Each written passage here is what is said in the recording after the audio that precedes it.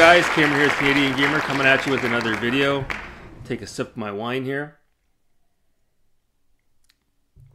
So that intro, you saw the white rabbit, the snowshoe hare, if you will. You don't see those every day.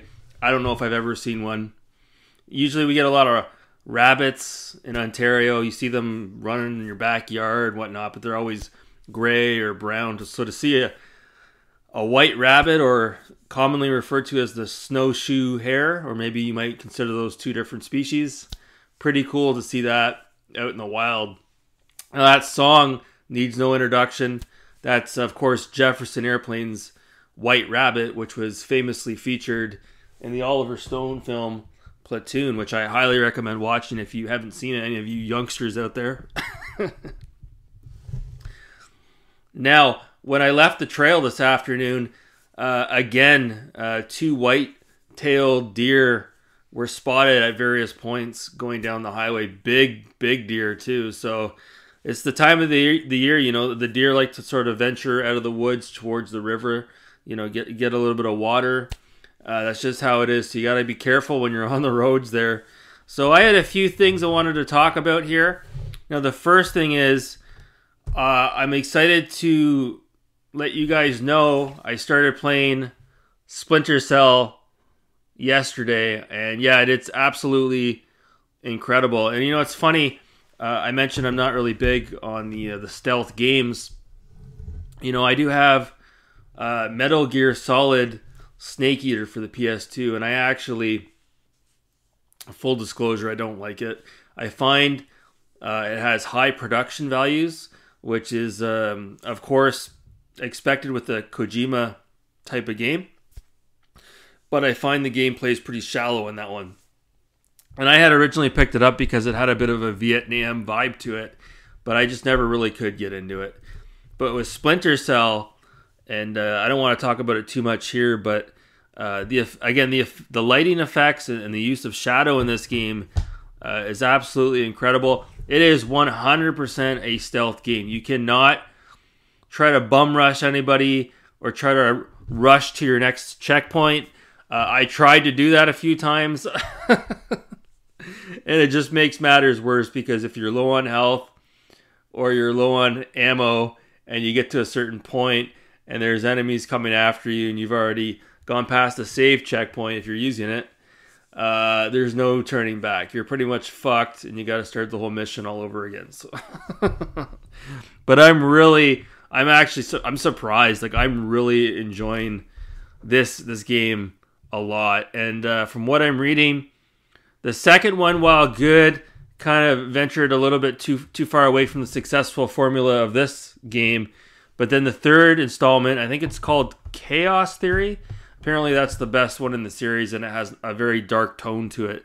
So I may have to pick up I definitely will have to pick up Chaos Theory, but not until I work my way through this one first. So the next thing I want to talk about, you may have noticed I've got a new light here. It's a Super Mario, kind of like a LED light. I picked it up at the thrift store. It was only like less than $5.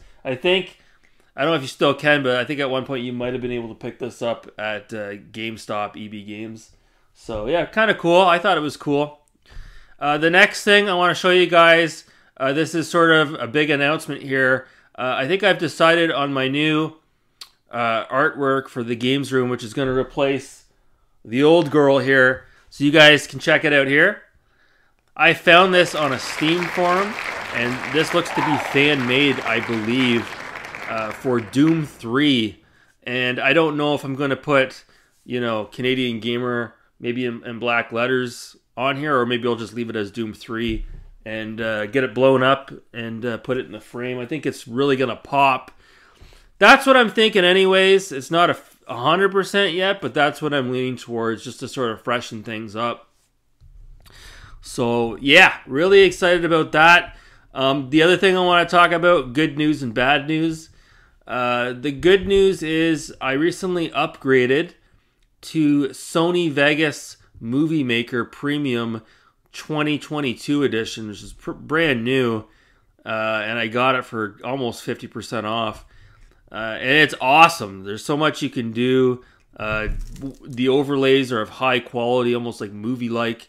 I could do a lot of incredible things with this new version of Movie Maker, but unfortunately, it doesn't seem to want to run particularly well on my desktop. I installed it on my laptop, and it seems to be running okay, knock on wood. The whole interface is completely overhauled. I have to learn it all over again. So for the time being, I reinstalled my old version of Movie Maker on my desktop, which seems to run just fine. And I'm going to continue to use that for the time being. And what I may end up doing is I'm going to use my laptop, and that's where I'm going to create videos that I want to take my time with and put a lot of effort into. So if you notice on the channel, obviously I don't have super high production values, and you may notice once in a blue moon I post a video that's got a better than average production values. Let's leave it at that. You'll know why. It's because for every 10 videos I put out, I might put out 1 or 2 that's using the new version of Movie Maker. So I just want to give you a heads up. It'll be like that until I can upgrade my desktop computer and get something that's a little bit more up to spec with a quad processor, if you will. So I guess the last thing we'll talk about, take a sip of my wine here first. I'm just going to come out and say it. I'm going to say what I'm sure a lot of you out there are thinking, but most people don't really want to address the elephant in the room. And I've noticed, over the last couple of years, man, oh man, especially last year, the quality of content on YouTube in general has gone right down the shitter. And, it's funny because back in the day, years ago, you'd get a lot of really good grassroots content on YouTube. People weren't afraid to be creative and whatnot. And I know also this is kind of a quiet time of year. A lot of content creators, or YouTubers as I like to call it, they might not be putting out as much content right now. I don't want to get too off the tracks, but obviously, some people get the winter blues and they're just not motivated to post content. I'm not noticing a lot of content coming up my feed from most of the people that I follow, so I don't know what's going on. It is rather unfortunate, but just to sort of steer back to what I was initially talking about, I'm just noticing there's just a lack of quality in the content that's being posted on a lot of these channels. I've had to cut back on a lot of channels I was subscribed to because I'm just seeing way too much of the same old thing. There's too many YouTubers that are trying to chase that viral video. There's too many cookie cutter formulaic videos out there. I talked about this, and I'm not trying to, beat my chest out here and act like I have a holier than thou channel. It's not about that at all. But it's just when I say quality of content, I'm not talking about that YouTuber out there that's got that super high quality camera. They've got the lights, they've got the scripting, they've got the high production values. Fuck all that. I'm not talking about that. That's exactly what I don't want to see. I want to see more channels that have grimy, dirty looking production values. I don't care about that so much, but I'm talking about what's coming out of their mouth, what they're talking about, topics of conversation, being not afraid to venture off the beaten path and not always just talk about the same old thing over and over and over again. It's like a lot of these YouTubers are afraid to sort of get creative. They're afraid that if they post something that is maybe not of interest to their subscribers, that the video won't get a lot of views. Like, again, if you're so laser focused on getting 500 views or 600 views or 1,000 views or 10,000 views, you're doing it for the wrong reasons. Like I said, I've never been about views. I could care less if a video of mine gets 50 views. I don't want 10,000 views on a video. I don't want that, because you know why? If I'm getting 10,000 views on a video, I'm probably putting out some bullshit content that people are clicking on because they thought the thumbnail looked interesting. And that's not the reason why I do this. It's just, again, it's just really unfortunate. I'd like to see, you know, more abstract content. I know what I do is sort of unique in a way. I kind of put out content that it's kind of polarizing. Some people don't like, you know, the fact that I'm using an old school camera. For a while I was using a Rock Band mic.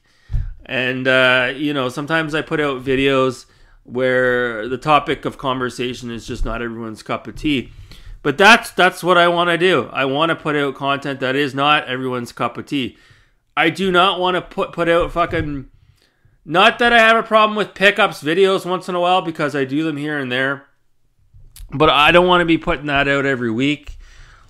You know, there's much more that could be talked about on this channel. Again, I've been going outside, posting outdoor vlogs. I get it. That's not everybody's cup of tea as well. I may have gained a few subscribers along the way because of those videos. I may have lost a few. But it's just, like I said, it's just unfortunate because, like, I refresh my feed daily, sometimes hourly, you know, just like you guys do. Just hoping for a exciting video to pop up, something to watch, something to whet my appetite, and I just haven't been seeing it lately. It's just the creative well has run dry, you know. There's no longer any David Cronenbergs or any David Lynches out there in the YouTube community. It's just a bunch of Michael Bay and James Camerons out there trying to post the next viral video. It's just unfortunate, you know. I don't understand. I do and I don't. I understand why a lot of these content creators are trying to hit the big time, trying to get the viral videos. I get it. You know, they're stuck in like tunnel vision and they can't see the forest through the trees.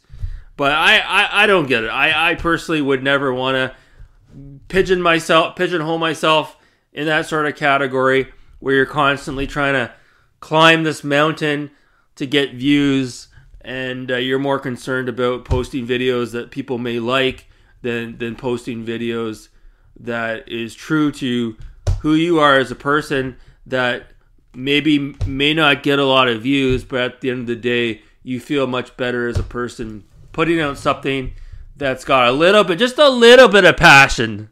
Not asking for the world here. So that's it. That's what I wanted to talk about. Like I said, there's just fuck all to watch right now on YouTube, and a lot of the channels that, at least in my opinion, used to post really good content. A lot of guys and gals out there are trying to chase the dragon, if you will. They're trying to chase that next big thing, and it's unfortunate. So it is what it is. So I'm going to cut it off there right around the 14-minute mark. I'll probably go back to playing a little bit more of Splinter Cell tonight. And I hope you guys have a great rest of your night. And I will be back with more content for you guys shortly. So thanks so much for watching. Have a good night.